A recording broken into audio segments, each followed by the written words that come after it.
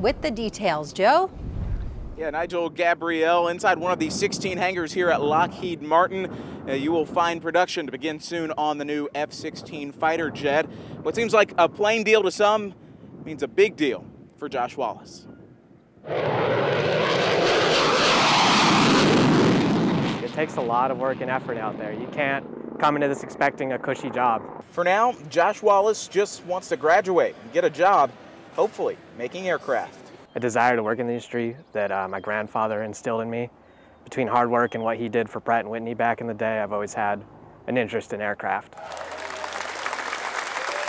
Josh gets to witness the cutting edge of aviation. This is a great day for South Carolina. Lockheed Martin in Greenville will produce the newest, most advanced F-16 fighter jets, complete with radar and computer system upgrades. For me personally, this is the icing on the cake.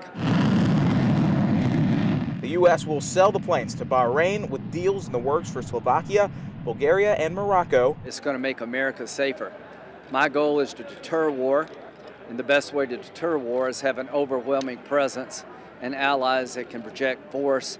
Today is an exciting moment in history. Sending signals to the flight controls. History made. Some even got a taste of the future. It strengthens our regional alliances. It means fewer American boots on the ground, more stability.